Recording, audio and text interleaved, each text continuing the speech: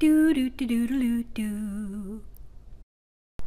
Hey, how's it going? It's Nancy Gamon. Thanks for visiting me at my new house.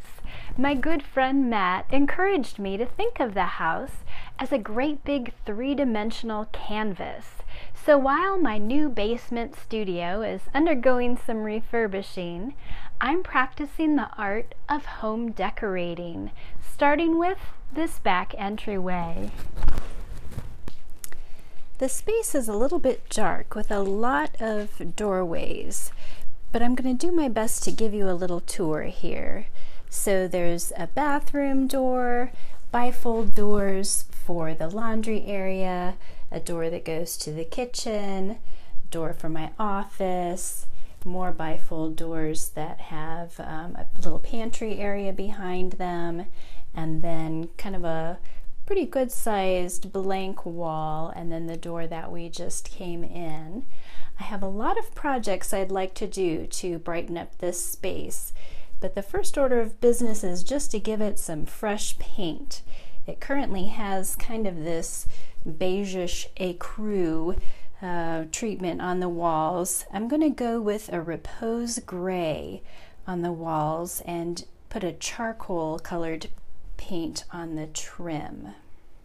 I'm going to prepare the walls for painting by removing any stray nails and filling holes and dings with a little bit of spackle.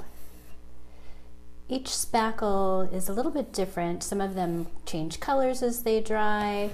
Just take a look at the label for directions. This particular one takes about 30 minutes to dry.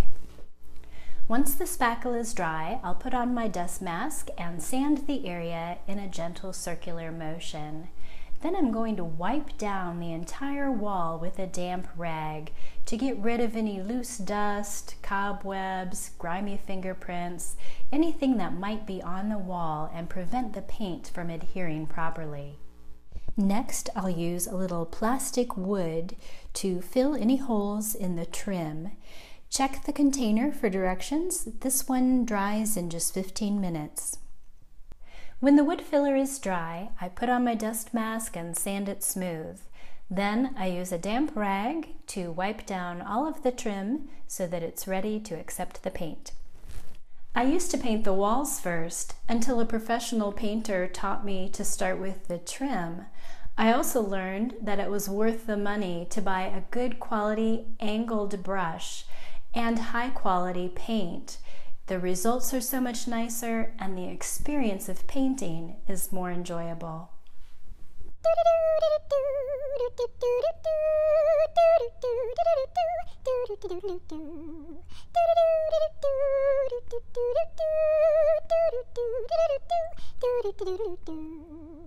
I'm going to let that second coat of trim dry for about 4 hours.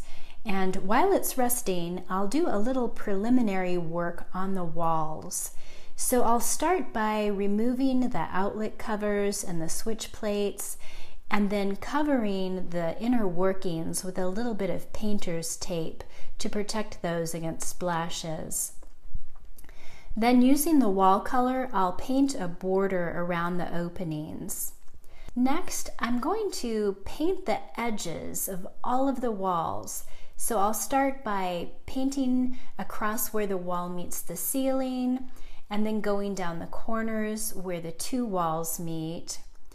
Then once the trim is completely dry, I'll paint close to it, going down the edge where the doors are, and then also painting across the woodwork near the floor. Once that edge paint has dried for about 4 hours, I'll go ahead and put a second coat on. After that edge paint is completely dry, it's time to get down to business and start rolling the walls. I'll let that dry for about 4 hours and then add the second and final coat of paint.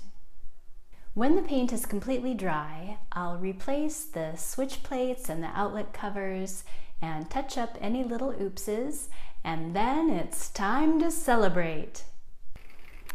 All right, the little hallway is looking fresh and clean with its new makeover.